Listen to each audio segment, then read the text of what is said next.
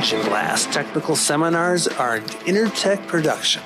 For instructor-led .NET, Java, and XML courses, visit us at www.intertech.com.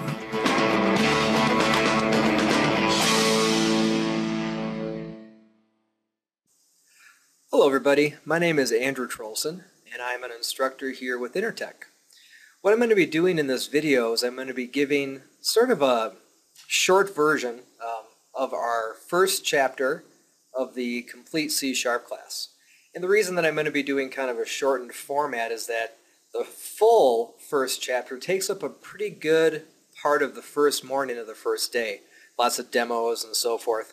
So I'm just going to try to give kind of a condensed version of that chapter.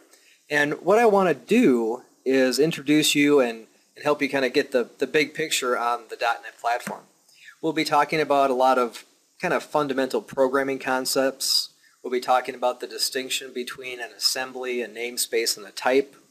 I'll kind of dig into the format of an assembly by using a couple of really useful tools like ILDASM and Reflector, and of course Visual Studio.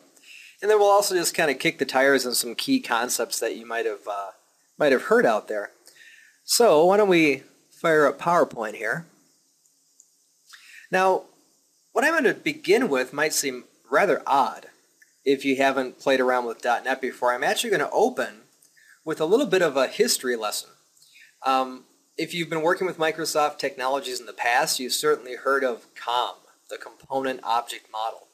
I want to make sure that you understand that .NET and COM are completely different systems in pretty much every possible way. One nice thing, though, is that Microsoft does have an interoperability layer. So if you have existing ActiveX controls, COM servers, and you want to incorporate them into new, maybe a Windows Forms project or a WPF project, you can do that very simply. But the reason that I want to talk a little bit about the world that was is so that you better understand why Microsoft unveiled the .NET platform some number of years ago. Now, real high level on COM, it was really just a bunch of white papers, if you get right down to it. But if you were a compiler builder, and you created a COM-aware compiler, you ended up building an IDE which could generate these things called COM servers. Now, any COM server had these three interesting benefits. My favorite is the first little sub-point here, language independence. And that just simply means that you were not tied into one specific programming language. You could build COM servers in C++, Delphi, you could build it in Visual Basic. And then you could reuse these components across language boundaries. So that was a really helpful idea. We also had something called location transparency. And that's just kind of a fancy way of saying that regardless of the distance between the client program and the server component, you didn't have to change your programming model.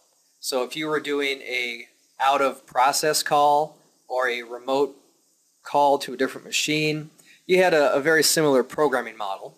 And then finally, one of the things about COM that was pretty interesting, if you want to use a kind word for it, is that every single thing was based on interface-based polymorphism. So if you were a C++ programmer, you had a lot of COM interfaces you had to implement. But the idea was good. It gave us a very nice versioning system. Now, these ideas are not abandoned in the world of .NET, but they're kind of improved upon, simplified, and made much more robust. So again, to better frame out exactly what this .NET platform is, let's just do this really quick compare-contrast and look at some of the big problems that COM had. And this is coming from a person that did a lot of COM programming. So I'm definitely aware of these issues firsthand, and maybe you are too. The first thing about COM that was a bit of a problem, let me just put up my highlighter here, is that whole benefit of language independence had a couple of warts. And the essential problem was that the COM type system was not very symmetrical. Based on which language you were using, like C++ versus Visual Basic, you would have to take some really different programming techniques to make things work seamlessly. And this was really obvious if you ever worked with string data or arrays. You might remember the dreaded safe array in the beaster, Well, let's see this problem firsthand, okay? You might know that a COM server typically has embedded inside of it this little binary blob of metadata, which we call a type library, okay? Now, the idea of this type library is it just describes what's inside of the COM server. Type libraries are generated with an actual description language called Idl Code. Okay? Now this is where you don't have to worry about the syntax of IDL. Thankfully, .NET programmers never have to write this garbage anymore. But let's just take a look at this Idl code. Okay? This is something that a COM programmer might begin a project with. You know, they begin by defining a single interface. And this interface has one method called speak, which takes a string data type. And then imagine I've actually implemented this interface on top of a class, okay? And then I actually wrote the real code behind it, because remember, IDL is just describing what's in the COM server. So assuming I've written the COM server, I've compiled it all down, here's the problem. Okay, look at how wickedly different we would have to invoke that one speak method based on our COM language of choice, right? So up on top here we have good old VB6, which has nothing to do with VB.NET, by the way. And here, you know, VB has always tried to hide a lot of the complexity for us. So here we don't see any trace of the underlying COM subsystem, right? We just make the object, call the method, double quote the string, life is good.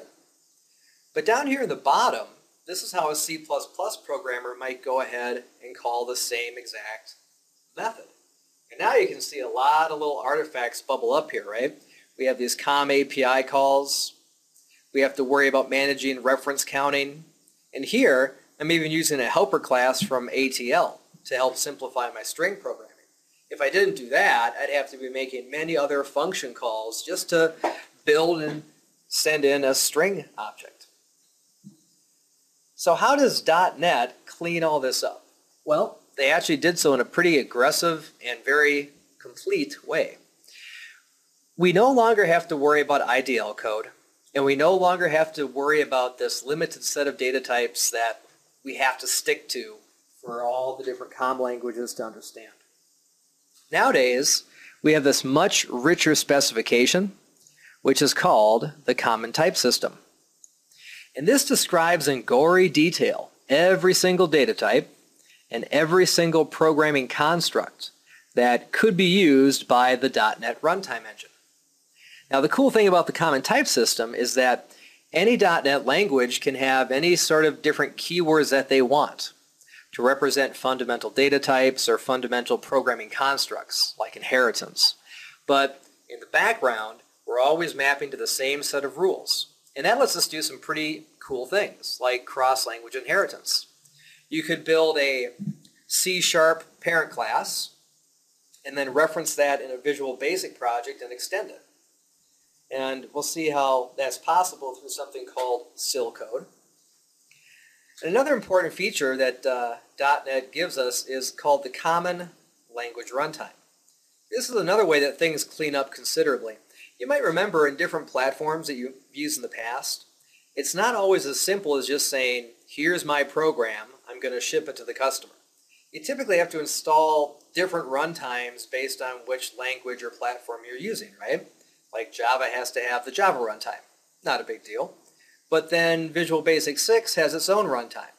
And the Microsoft Foundation classes have a set of libraries you have to ship along.